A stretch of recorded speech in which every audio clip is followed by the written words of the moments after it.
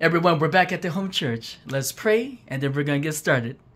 Lord, I pray before you in the name of Jesus with my mom and Slime the Frog and everyone. Please forgive us, Lord, of our sins. Keep all evil away. Use me to your glory. Let your Holy Spirit speak through me, Lord, to tell your people whatever you want me to say. And let us put our eyes on you, God. Let us give you our attention. Keep the devil away, Lord. And we thank you for your blessings. In Jesus' name, amen. Amen. Slime going to join us. My friend, my son, my beautiful mom at the table. God is here. He's number one. Dad, he's always here in spirit, even though he passed away last year. And the angels are here. So everyone, if I had to give today's message, Mom, I think I'm going to call it, don't cheat on God and don't cheat on your lover. Don't okay. Make it strong, like, whether people is in a relationship, with their husband and wife or boyfriend and girlfriend. It's just good to be true and loyal, especially to God, So this could be those type of messages, Mom, to encourage people, to do the right thing, even when there's temptation and stuff. So we're going to have a good time in the Lord. Amen. Yep. It's about being honest with yourself and, more importantly, staying true to the Lord, Amen. Amen. To have integrity. Like when no one's behind, when no one's with you and you're behind closed doors, how are you going to act? Are you going to let your flesh get the best of you? The devil will speak through you and tell you to do this and that. Nope. You want to listen to God. So that's the point I'm making. Amen. And then we could all turn to St. Matthew's chapter 5. Like you can give me a high five. Verse 33. And when you're there, say amen. Amen. Oh, good. Okay. And Matthew's chapter 5, verse 33.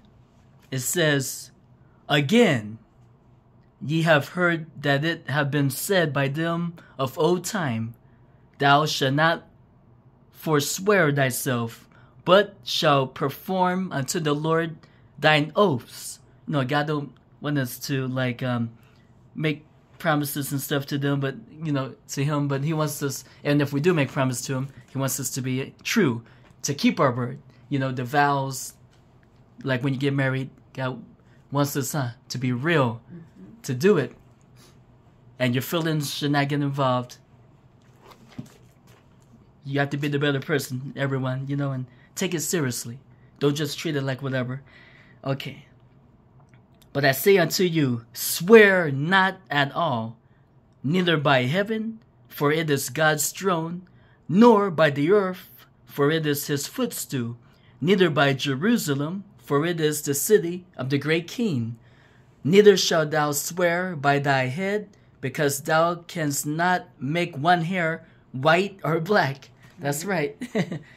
But let your communication be yea, yea, nay, nay, which means yes or no, For whatsoever is more than these cometh of evil.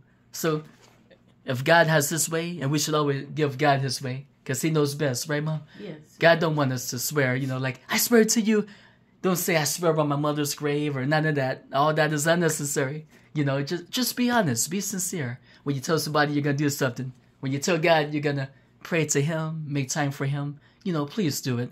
Don't say, God, I promise you before I go to bed, I'm going to read the Bible, or I'm going to call someone that you want me to pray with, and then later on you're playing video games or seeing a movie, you get distracted. God wants you to be serious, be honest when you tell him you're going to do things. Same with your husband and wife, your boyfriend and girlfriend, when you tell them something, do it, right, Mom? Yeah. Don't make excuses, and you don't need to swear, you don't need a promise. Just let it be, yes, I'm going to do this for you, or no, I'm not going to do this for you. That's the point I'm trying to make. Yeah. Don't cheat on God, folks. Don't cheat on your spouse behind their... Well, you can't fool God. He knows everything. He even knows what you're thinking.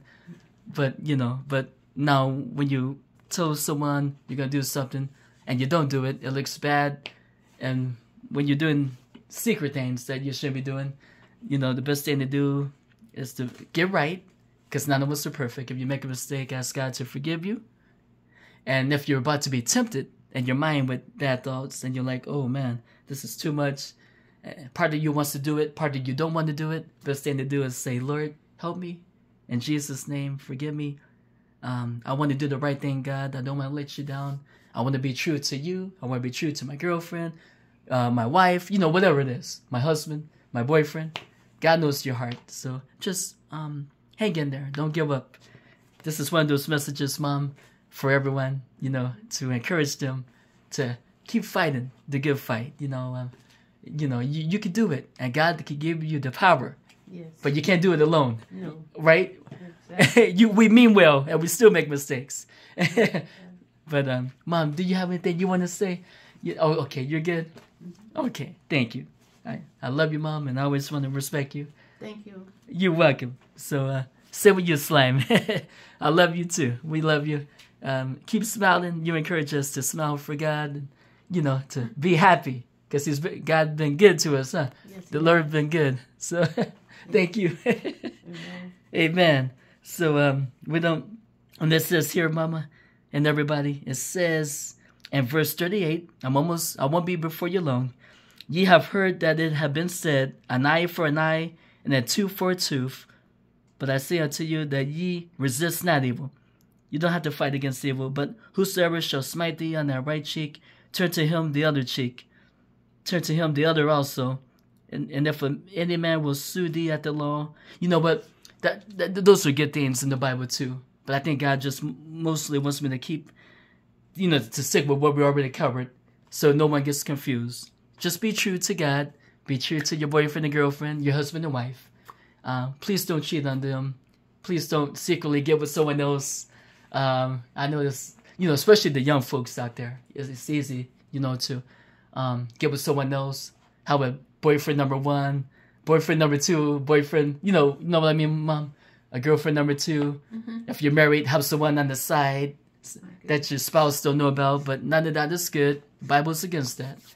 And God wants us to be true. Keep those promises you made, the vows you made before the Lord, for better or for worse, right? Through sickness, through, if they're sick or not. If you're about to get married or you're thinking about marriage, like me and my girlfriend Christina, we're praying about it and we're living in the God's hands. We want His future. We want Him to be with us. So hope this makes everyone out there like, okay, I'm going to do the right thing. It's your choice, people. It's your choice. And even if you say, well, no one knows what I'm doing, why can't I have fun? My girlfriend, my wife, my husband, my boyfriend, sometimes, they don't hold my hand. They don't kiss me. They don't make time for me, blah, blah, blah. God don't want to hear excuses. He wants you to be true. He wants you to be real.